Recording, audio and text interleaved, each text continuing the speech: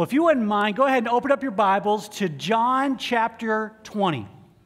John chapter 20, we're going to read the first 18 verses there in that passage. And as you're turning there, it was several years ago that my family, the five of us, we decided to surprise my parents and my in-laws in coming to visit them. This wasn't during the holiday season. We just wanted to go up and visit them and surprise them and kind of catch them off guard. We love to do surprises. And we decided, we were living in Houston at the time, so we were flying to St. Louis where my family lives, and then we're going to drive after that to go see Nicole's family, which is like in the northeast corner of Missouri. So we flew in to St. Louis and we get a rental car. We drive to my folks' house. I mean, we get there like at midnight. We get there at midnight and we knock on the door, we ring the doorbell, and they're not coming. Like, oh my goodness, they're asleep. And so we keep on ringing the doorbell. I was like, do I need to go around the house and bang on their, window right next to it? That'd be really scary. And so we kept on ringing the doorbell. Finally, the door opens and my dad's kind of rubbing his eyes and he kind of looks at us and so notices that it's us. Like, oh, what are you doing here? We're like, surprise! And so we had our line down. We were ready, and that was the only line he had. Surprise! And it worked. And we were so excited about that. We're like, you know what? In 2 days, so we spent a couple days with my folks, we're going to do the same thing to Nicole's family. So we drive up to see Nicole's family, and we get there, nobody's home. They're not there. We're like, I thought they were going to be here this morning. They're always home. That night, they were not home. But we found out from other family members that they were out to eat, I believe. And so I said, okay, here's what I'm going to do. I'm going to park the rental car behind the barn because they're on a farm. I'm going to park it behind the barn so they don't see it, all right? And we already knew the code into the house. And so we put in the code, we're going to stay in the house, lights off, all right? And when they come in, we got our line down, surprise, all right? And so we do that. We get ready. All of a sudden, we see their lights, their headlights coming down the highway. They pull in to the driveway, and they usually, go right to the garage. Out of all nights, they decided not to go there. They went around another turn where the barn was, and they saw the car. And they paused, and they stopped, and the headlights were on the car. And we're watching from the living room. And it's like too long of a pause, and all of a sudden, I see the reverse lights go on. I turn to Nicole, this is not good. This is not good. And they pull out, go to the highway. I said, call your mom. Call your mom right now. So Nicole gets on the phone. Hey, Mom, how's it going? Oh, Nicole, we're doing okay, but here's the deal. I got to let you go because we think somebody is in our house right now. We saw some movement. In fact, we called the cops. We're going to the other barn. We're getting the guns. And so I'm hearing this. I said, tell her it's us. Tell her it's us. And so they get in, we tell them it's us, they come in, we're like, surprise, it's us. Why did I bring that up? Because sometimes surprises don't go the way you expect it, okay? Over 2,000 years ago, there was a surprise that took place on a Sunday morning to many. And guess what? It went exactly as planned. It went exactly as God had planned. He had planned this from the very beginning of time. That surprise to many, when they saw an empty tomb, it was exciting. Some were confused, some were trying to understand it, but it went right according to what God had planned. If you have your Bibles, hopefully opened up now to John chapter 20. We're going to read verses 1 through 10. If you got it, say got it. Got it. Those online, if you got it, say got it. All right, I'm trusting you. All right. Now on the first day of the week, Mary Magdalene came to the tomb early while it was still dark and saw that the stone had been taken away from the tomb. So she ran and went to Simon Peter and the other disciple, well, that's John, the one whom Jesus loved, and said to them, they have taken the Lord out of the tomb, and we do not know where they have laid him. So Peter went out with the other disciple, and they were going toward the tomb. Both of them were running together, but the other disciple, this is John, outran Peter and reached the tomb first. I want to stop right there. Don't you love it how John likes to add that in there? Peter and I, we were running to the tomb, and guess what? I beat him to the tomb. I'm a little bit faster than Peter. Okay. Verse 5. And stooping to look in, this is John, he saw the linen cloths. Everybody underline, he saw. He saw the linen cloths lying there, but he did not go in. Then Simon Peter came, following him, and went into the tomb. And this is what happens with Peter. He saw, everybody underline that. He saw the linen cloths lying there, and the face cloth, which had been on Jesus' head, not lying with the linen cloths, but folded up in a place by itself. Then the other disciple, this is John, who had reached the tomb first, also went in, and look at this. He saw and believed. Everybody underline that. He saw and believed. For as yet they did not understand the scripture that he must rise from the dead. Then the disciples went back to their homes. Now, in our time together this morning, I want you to write down a few things. This is the first thing I want you to write down. Actually, it's a question. It's a question for all of us. It's a question that we all need to answer. And the question is this: with which set of eyes do you come to the tomb today? Okay? With which set of eyes do you come to the tomb? See, the Greek language has 6 different verbs translated to see. And in verses 5 through 8 here, we see 3 different verbs, 3 different words describing that he saw. Even though in the English language we say he saw, he saw, he saw. But they have 3 different words with actually 3 different meanings. And those 3 different Greek words are blepo. Everybody say blepo. The second one is theoreo. Everybody say theoreo.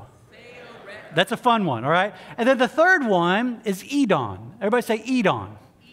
Now, when we see here, we see the 3 different types of he saw. And John first saw the linen wrappings through the lens of blepo. Through the lens of blepo, meaning that he observed without necessarily understanding. So when he looked and saw, he got there first.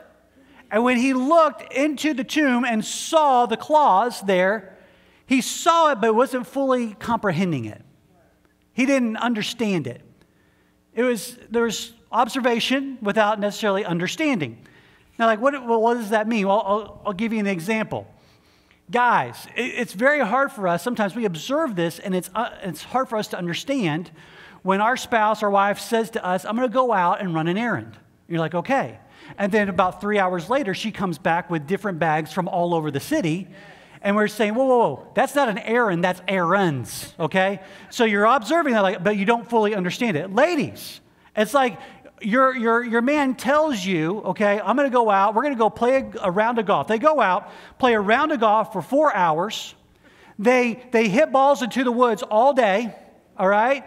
They really don't say a word, really, to the other guys in which they're playing golf with, and they come back and say, it was a great day.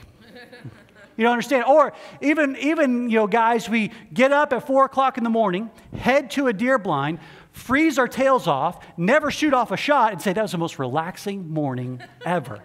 To ladies, they're like, no, that's torture. You're observing, but you're not completely understanding. Now, there are those of you who are wearing these lenses today. You're viewing the tomb through these eyes, and when you hear about the resurrection of Jesus, you don't fully comprehend it. You don't understand it. How could someone rise again? It's impossible. Also, after considering it, there's some that think since it's impossible and they don't completely understand, therefore they don't believe. They give up. Now, Peter, however, we see here in verse 6 that he saw the linen cloths through the lens of theoreo. Everybody say theoreo. That's a fun one. Meaning he examined the cloths with the purpose of investigation. So he probably went in there into the tomb and began to look at the cloths and seeing that they were already folding and said, okay, nobody can fold this on their own. They had to be, and we already had a tomb that was covered with the stone. So he's investigating. Are these truly the cloths in which Jesus was wrapped in? And so he takes the next step to investigate what he is seeing right before him. See, those who look through these lenses, they have their curiosities piqued. And not only that, they take the next step. They lean in to discover the purpose of why these things are happening. That's theoreo. They don't give up when they hit that first roadblock of confusion. They lean in and take that next step just understanding it. That might be you today. You come here to church on Easter, and you want to know what all this is about. And you're investigating the claims of Christ. You want to know why people not just come on Sundays, on Easter Sunday, but then every Sunday. Why do they do that? Well, it's actually, I'll give you the answer. It's because of this day. Yes. That's the reason why we come together every single day, every single Sunday. It's because of this day. It's Easter. Because without Easter, our faith would be in vain. And so if that's you today and you're investigating and you're leaning in, praise God. I'm glad you are. I'm glad you're here. You're trying to understand this thing called Christianity and why so many of us celebrate Easter. But then you have the lens that John saw through. Now, he already saw through the lens of blepo. Now he's seeing through the lens of Edom. Everybody say Edom. Edom means that he examined everything, but then he perceived it with understanding. Remember, he saw and believed. He saw at first, taking it all in. Peter investigated. Now he sees it, and then he gets it. He understands. To perceive with understanding, and he believed. He got it, or we would say it clicked. The light bulb went on. How did it click? Probably in that moment, how it clicked was Isaiah 53, and how the Messiah had to come, bear our iniquities, our sins, and then also he was counted with the transgressors with him, those who were the thieves on the cross with him, if we're told of that day that he would be crucified. It clicked. It clicked when Jesus said in Matthew 12 that his death would be like that of Jonah, the story of Jonah, where he would be in the whale, where Jesus would be in the earth, the heart of the earth, for 3 days and for 3 nights. It clicked. It clicked for them also in that moment when Jesus said in the temple complex, talking with the religious leaders as they're looking in and taking in all just the beauty of the temple, and Jesus said, you tear down this temple, I'll raise it again in 3 days. And they're like, whoa, that's impossible. It took us decades to build this temple. But Jesus wasn't talking about the building that surrounded them. He was talking about himself, his body. He says, you tear down this temple in 3 days, I will raise it again. It clicked. They perceived with understanding. It clicked because he rose 3 days later. Let's pick up in verse 11. Now, while they're investigating, they're leaning in, John's believing, Mary stood weeping outside the tomb. And as she wept, she stooped to look into the tomb. And she saw 2 angels in white sitting where the body of Jesus had lain, one at the head and one at the feet. They said to her, woman, why are you weeping? She said to them, they have taken away my Lord, and I do not know where they have laid him. Having said this, she turned around and saw Jesus standing, but she did not know that it was Jesus. Jesus said to her, woman, why are you weeping? Whom are you seeking? Supposing him to be the gardener, she said to him, sir, if you've carried him away, tell me where you've laid him, and I'll take him away. Jesus said to her, Mary. Clicked. She recognized his voice now. She turned and said in Aramaic, Rabboni, which means teacher. Which leads us to our second point, is that an empty tomb leads to full hearts. An empty tomb leads to full hearts. She's weeping in this moment. She's grieving still. And then she discovers who is before her. It's not a gardener. It's not any other man. It's Jesus standing before her. See, for Christians, the empty tomb is a symbol of hope. It's a symbol of faith, reminding us this, that death is not the end. Death is not the end for you and I who are in Christ. The resurrection of Jesus Christ provides comfort. It provides peace to those who believe, assuring us that our lives have meaning and purpose, even beyond this world. See, whenever you discover something that's empty, it can lead to disappointment. Like for me, waking up in the morning and grabbing a cereal box and doing this and nothing comes out, that's a disappointing day, all right? I get a little frustrated with that, especially when I bought that box yesterday. It was supposed to be for me, and then I look over and my 3 girls are eating what I just had bought. It's like, whoa. We still have this little tiff between me and my daughters, okay, about whose cereal box. That's a whole other sermon for another day. Okay, anyway. But it's disappointing, all right? An empty tank. That's not just disappointing. That could be nerve-wracking. How many of you all, when the gas tank gets about a little less than a quarter of a tank, you start heading towards the gas station, just by a show of hands? Okay, these are our responsible ones, folks, okay? Right here. How many of you all, like when you see the light come on, you start heading towards the gas station? Okay, I see you. Yeah. How many of you all that got 2 more miles, I think, of this baby? All right, I see you. Okay. See, an empty tank, that's not just disappointing, it could be very nerve-wracking. An empty chair at a dinner table, that hurts. The loss of a loved one, something empty in the house, that hurts. But the most devastating thing is an empty heart. One that has no fulfillment, one that has no purpose, one that has no joy. And this is where the empty tomb shatters our disappointment. Because an empty tomb means this: death has no sting. That's right. It means that life is given.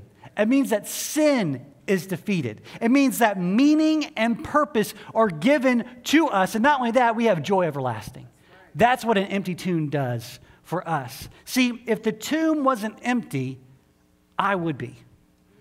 If the tomb wasn't empty, you would be. We have this God-shaped void in our hearts that cannot be filled except by God alone. And because he rose from the grave, he fills our hearts. Jesus said this: it's good that I go on to be with the Father. It's good that I ascend to the Father, because when I ascend to the Father, I will give you my Spirit. Where does his Spirit abide? In us, in our hearts. So the empty tomb, it's more than just great. He fills us with himself. The same Spirit that rose Jesus from the dead now abides in you and me, who put our faith in him. I don't grasp it. I don't understand it. But I believe it. I'm looking through the lens of Edom. I believe. Do you believe? Let's pick up in verse 17 and 18. Jesus responds back to Mary. Jesus said to her, "Do not cling to me." She's probably grabbing onto me. "I got to hold you. You just rose from the grave." He says, "Do not cling to me, for I have not yet ascended to the Father. But go to my brothers." Underline that phrase. My brothers. "And say to them, I am ascending to my Father and your Father." Underline that. My Father and your Father. "To my God and your God." And Mary Magdalene went and announced to the disciples, "I have seen the Lord." And that he had said these things to her. Which leads us to our last point. See, our faith in Jesus makes us family forever. Yes, it makes us family forever. When I started going to church as a little kid, I kept on hearing this phrase, and even in greetings: "Hey, brother, how you doing? How's it going, brother?" I'm like, you guys aren't brothers. You guys don't look alike at all, you know? How are you? You're 65, he's 20. You ain't brothers. There's something going on. What are you talking about? I didn't grasp this at that time. When we place our faith in Jesus Christ, we are now brothers and sisters in Christ. Whenever you hear baptisms taking place, I baptize you, my sister. I baptize you, my brother. In the name of the Father, Son, and the Holy Spirit. Because it's in the name of the Father, the Son, and the Holy Spirit that we're family. That's the only reason why how we can be family. And Jesus calls his disciples my brothers. My brothers. You know, most of us, over the past few years, we've experienced loss maybe at some level. And when you experience loss, it cuts deep. It cuts deep to the heart. Especially when it's very close loved ones. And we realize very, very quickly that this world, and also the life that we have, our life in this world is just a vapor. Our life is just a blip on the radar screen of eternity. And it hurts when we see a loved one pass away. But the good news is this: aren't you glad? Aren't you glad that our life here on earth is not the end? Yes.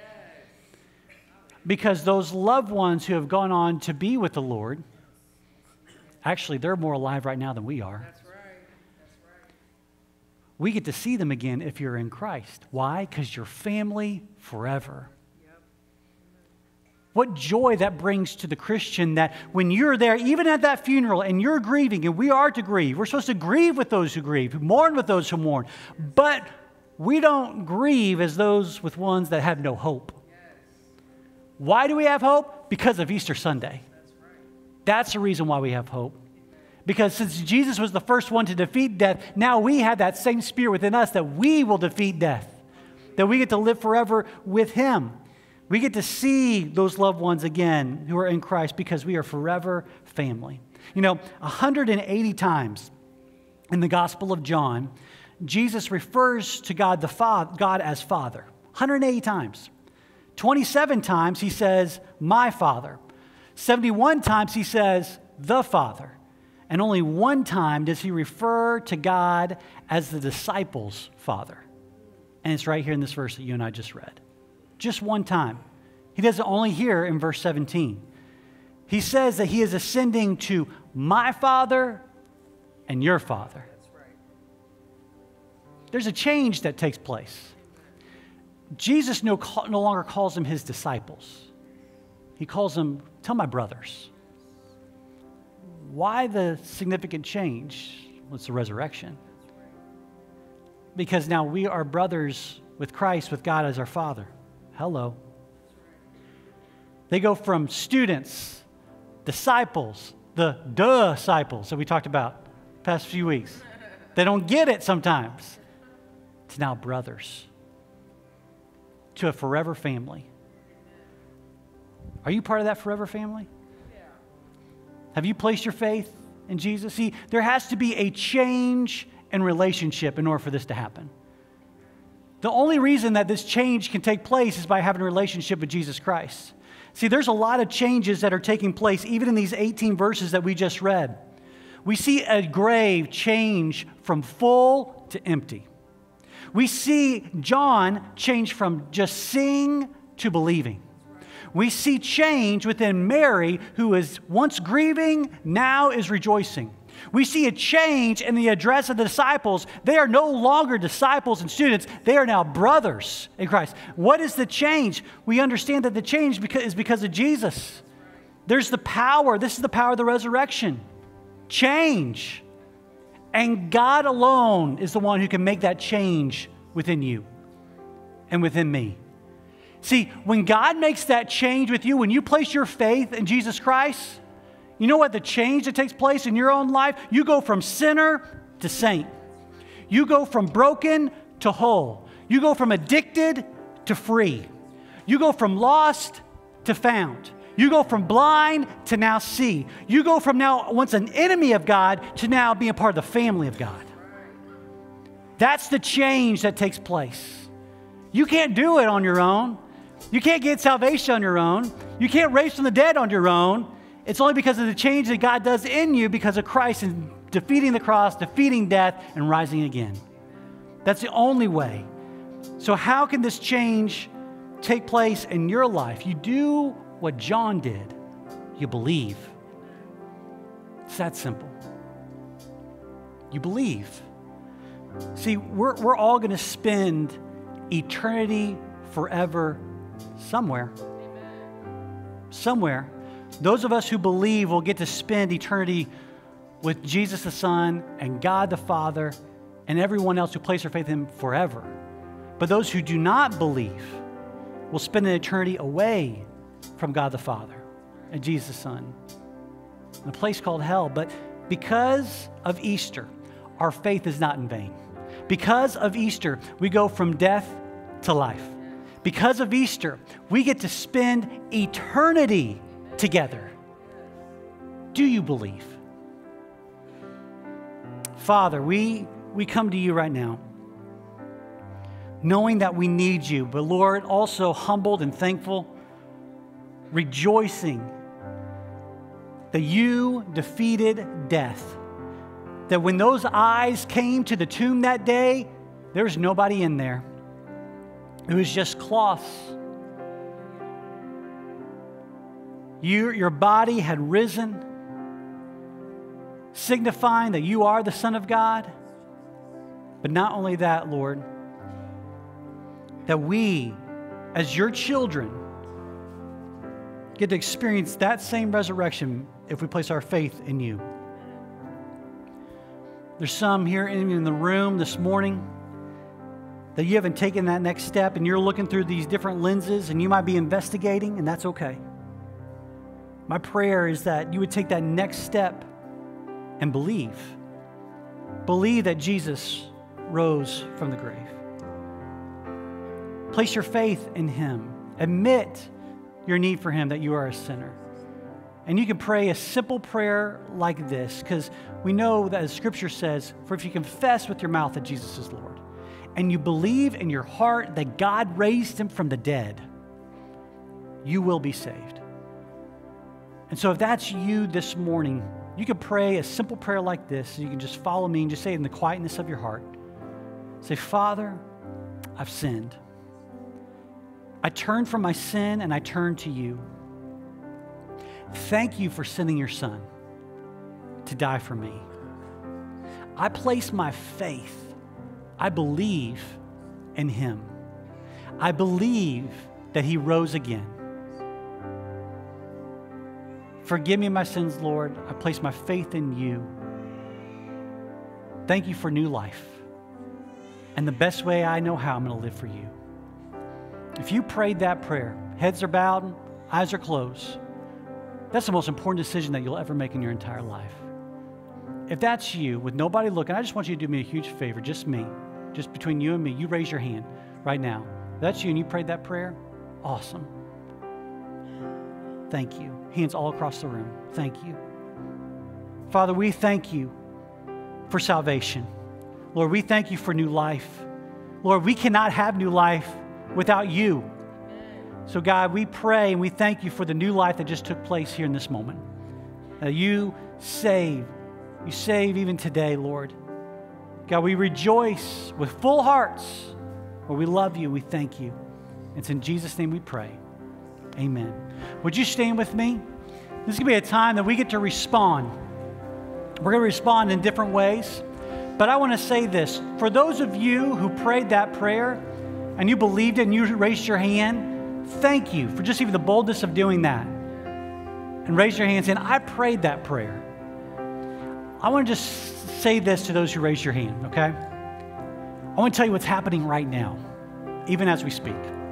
In Luke chapter 15, verse 10, Jesus said this, that when a sinner repents of their ways, all of the angels rejoice in heaven. All of heaven erupts because your name is now written in the Lamb's Book of Life. So let me tell you this. Those of you who raise your hands, there's a party going on in heaven right now because of you, for what you did, and placing your faith in him.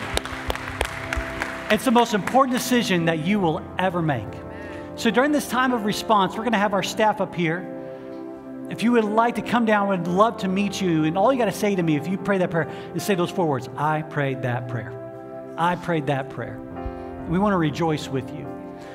There's some of you that have prayed that prayer, but you haven't taken that next step as you've seen those before you in getting baptized. What a beautiful picture of the resurrection. Buried with Christ in his death, raised to walk in newness of life because of what Christ has done in defeating death. We'd love to talk with you about that. Or maybe you're saved, you know you're going to have a forever family, but you don't have a church family here on earth. We'd love to be that family. We'd love for you to take the next steps in joining this great church that I'm so glad to be a part of. Or maybe you just want to stand there and just raise your hands and just praise God for what he's done in this moment. However it is, let's respond to the goodness of our God as we sing.